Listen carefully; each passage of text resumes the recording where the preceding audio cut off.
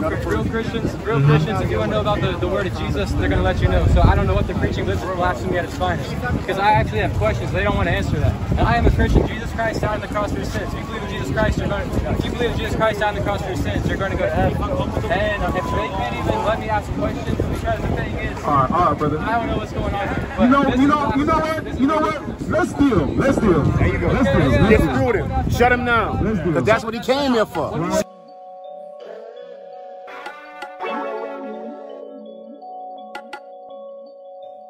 I said I gotta keep it kosher in a room full of vultures.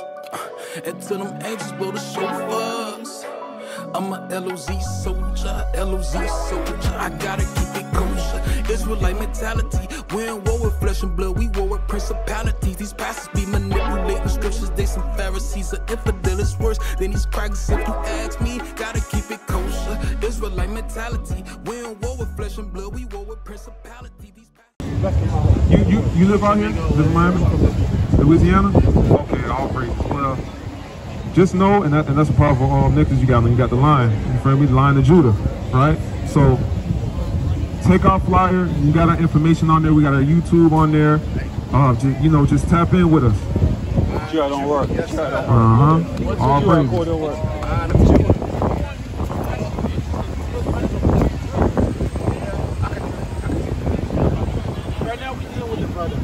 Passion and love. I'm not out here with a camera trying to get some attention. I know I got a truth. I know the truth. I'm just here trying to listen to the truth. Right. Get a word. That touch my heart. So that I can touch another person. Real Christians, if you want to know about the word of Jesus, they're going to let you know. So I don't know what they're preaching, but this is blasphemy at its finest. Because I actually have questions. They don't want to answer that. And I am a Christian. Jesus Christ died on the cross for your sins. If you believe in Jesus Christ, if you believe in Jesus Christ died on the cross for your sins, you're going to go to heaven. And if they can't even let me ask questions, because the thing is, all right, brother. I don't know what's going on here.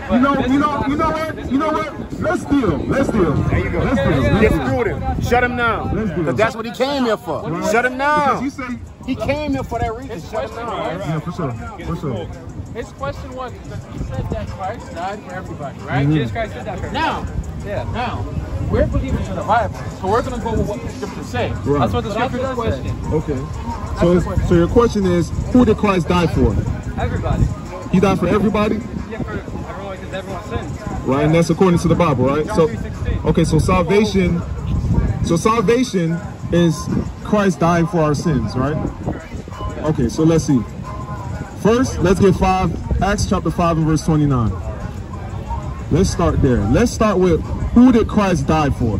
Because the Bible is specific on what people he died for. Right? Come on. All right.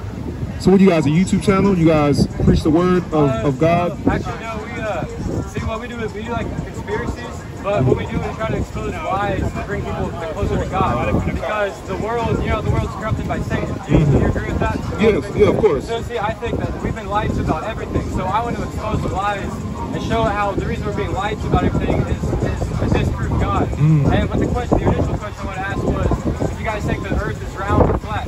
Because biblically, the Bible actually tells us we live in a firmament, which means that this earth would be flat. But a lot of Christians, they claim the earth is round, but biblically speaking, that's not correct. There's like 208 Bible verses that reference that God made a firmament, and that's the initial question. But I mean, well, we can deal with that, but the first question we will deal with is who did Christ die for? Because I think that's more important than. Yeah, absolutely. That's the most important thing in the Bible. Right. So let's go. Let's go and read that. The book of Acts, chapter 5, verse 29. Bring it out. Then Peter and the other apostles answered and said, we ought to obey God rather than men. So do we all agree with that? That we ought to obey God rather than men? Absolutely. Right? So we should go with what the Bible says, not with what we think or what we believe, right? Absolutely. All praises. Go ahead and read that. The God of our fathers. The what? The God of our fathers. So it says the God of our fathers, right? So it's using possessive language right now, right? Our fathers, read. Raised up Jesus, whom he slew and hanged on a tree. Right? That's what happened to our Lord and Savior, right? He was crucified on the cross, right? Right. Right, read. him have God exalted Him with who? him have God exalted Right. with his right hand to be a prince and a savior. To who? For to give repentance to Israel. To who? To Israel. To the whole world. To Israel. To everyone. To Israel. It says to Israel. Keep reading. And forgiveness of sins. So the forgiveness of sins, repentance, was given only to the Israelites.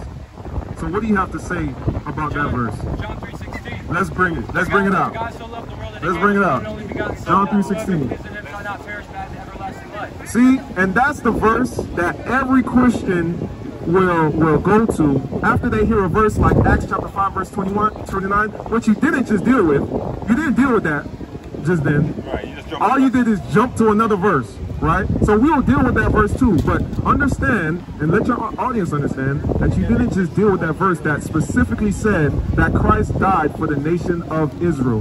That was his purpose, right? Go ahead and read that.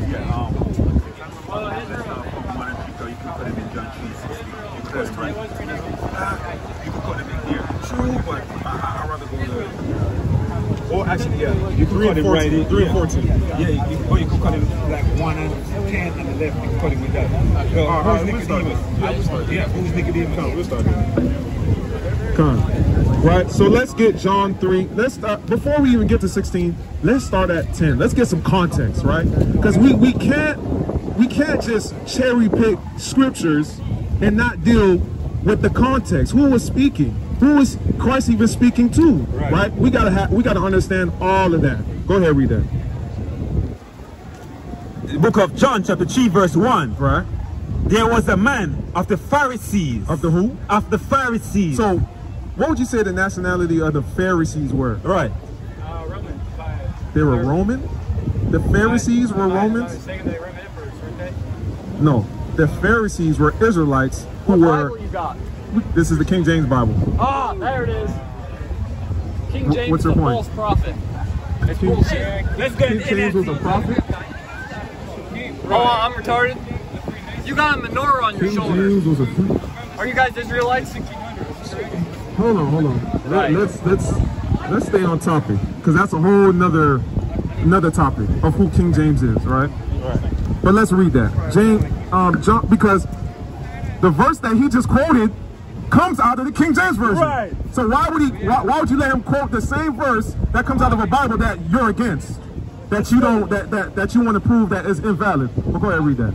Read it again. The book of St. John chapter 3 verse 1. Go ahead, there was a man of the Pharisees named Nicodemus. Right. A ruler of the Jews. A ruler of who? Of the Jews. A ruler of the Jews, because he was an Israelite. Go ahead and read that. The same came to Jesus. The same came to Jesus. So Jesus was an Israelite, right? Yeah. He was an Israelite, right? Okay. So these are two Israelites having a conversation. Right. Right? Two people who share the same lineage, the same nationality. Right? Well, So Israelite and Jewish, same thing. no, Correct? Jewish is a religion that the Ashkenazis created when they took the scriptures from the Israelites and created the religion Judaism. So to be a part of Judaism, someone who's a part of Judaism called themselves Jewish. But Jewish is not a nationality. Okay, yeah. Okay, so drop down to verse 14. Verse 14. Right. And Moses lifted up the serpent in the wilderness, even so must the Son of Man be lifted up. Read that part again. The book of St. John chapter 3 verse 14. And as Moses lifted up the serpent in the wilderness, even so must the Son of Man be lifted up. So there's a comparison being had here, right? He's saying the same way Moses lifted up the serpent in the wilderness, the same way Moses lifted up the serpent in the wilderness. Who was there in the wilderness that Moses lifted up the serpent to? You're not sure about that? Let's get it.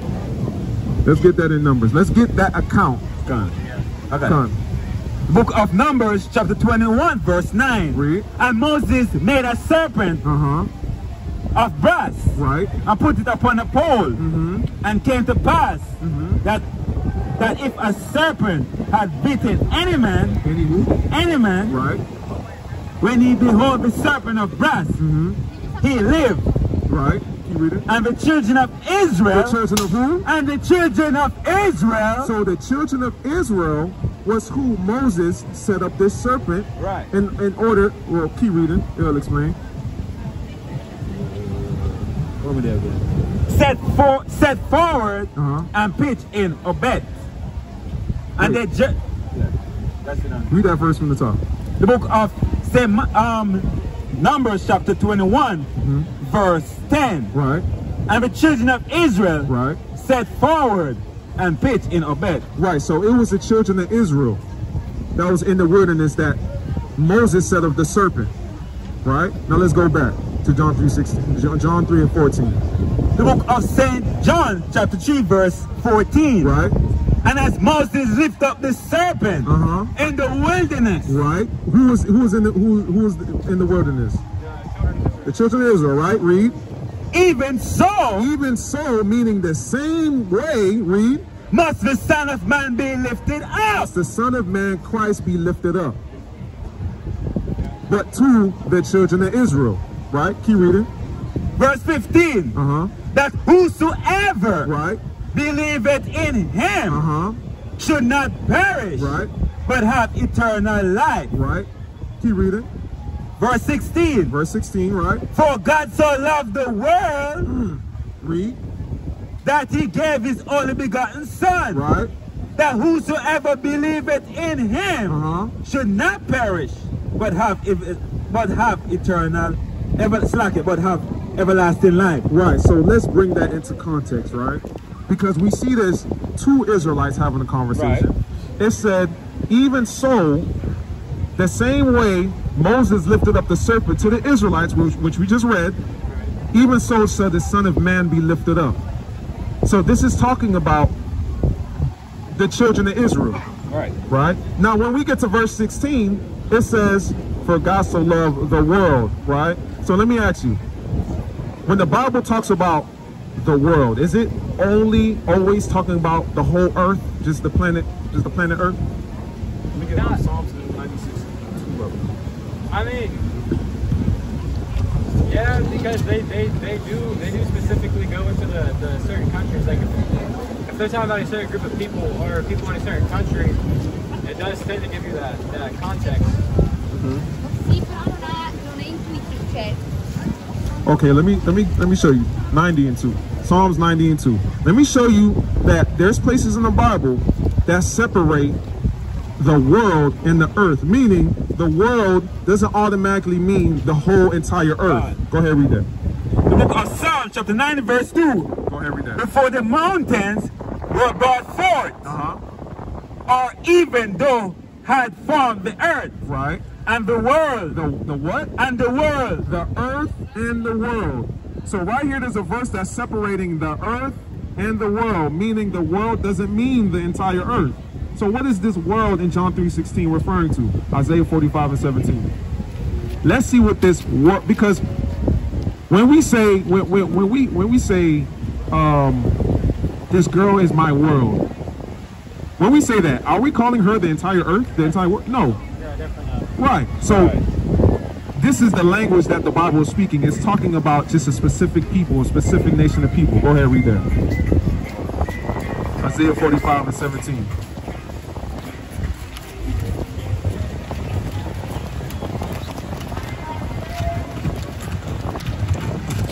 The book of Isaiah chapter 45 verse 17. So let's see what this world in John 3:16 is referring to. Go ahead, read that. But Israel, I read, shall be saved in the Lord with an everlasting salvation. Right, talking about the salvation of Israel. Read. He shall not be ashamed nor confounded. Right.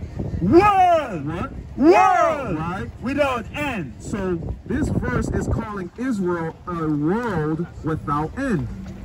This is what the world is being referred to in John 3:16. Two Israelites having a conversation about something that happened to just the Israelites. That world that's going to be saved is the world of Israel. Right? Come. The book of Wisdom of Solomon, chapter 18 and verse 24. For in the long garment, speaking about the priestly garments, right? For in the long garment was the whole world. Right. And in the 4 rows of the stones was the glory of the Father's graven, right, and thy majesty upon the diadem of his head. Right. So we know that a whole planet Earth can't fit in someone's garment, right, but the high priest represented the nation of Israel. Right. He was the one that sent up the sacrifices for the nation of Israel. So when it says that for in the long garment was the whole world, it's speaking about the nation of Israel. But here they're being likened unto a world. Right, right. So, great precept, Cap. So, these are 2 verses that's referring a world to the nation of Israel. Okay, quick question. You said that came from the book called The Wisdom of Solomon. Solomon, right? Yes, the Wisdom of Solomon, yes.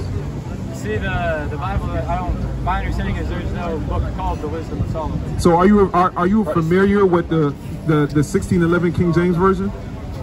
No, I stay away from the King James Version because King James was a Freemason. King James was a Freemason. King James, 16th century. Yeah, he was a Freemason. So what version do you refer to? The NIV. The NIV. The Holy Bible. Well, so, I don't even trust the Holy Bible per se. You don't trust the Holy Bible? So why are you preaching the Holy Bible if you don't fully trust it? Right. I don't. I said the NIV. So, okay, so you fully trust the NIV? Enough. Yes. So you kind of trust the NIV, not 100%. No, I do trust it. What I'm saying is there's a thing called the Dead Sea Scrolls that were recovered in Japan, 1948. Not all the Bibles are direct. Quick question.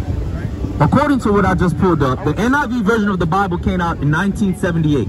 So if the King James Version came out in 1611, we would have had to wait over 100+ years to have a debate about the Bible. So we wouldn't have been able to talk about the Bible for 100 years because according to you, the NIV version is the authoritative one. That doesn't make sense.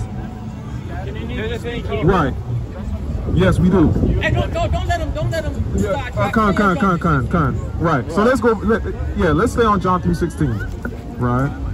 Let's stay with John. Because you didn't quote the NIV version of John 3:16. Right. You quoted the King James version of John 3:16. Well, yeah, I ain't gonna let you get away from that. A lot of it is similar. Go ahead, read that. A lot of it is similar, but there's a lot that is twisted. The thing is, the NIV came out after the Dead Sea Scrolls were founded.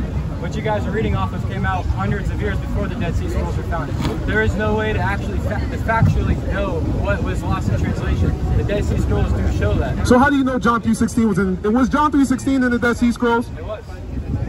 Prove it. I don't know what. Because we've proven everything out of the Bible that we're saying, but you haven't proved anything.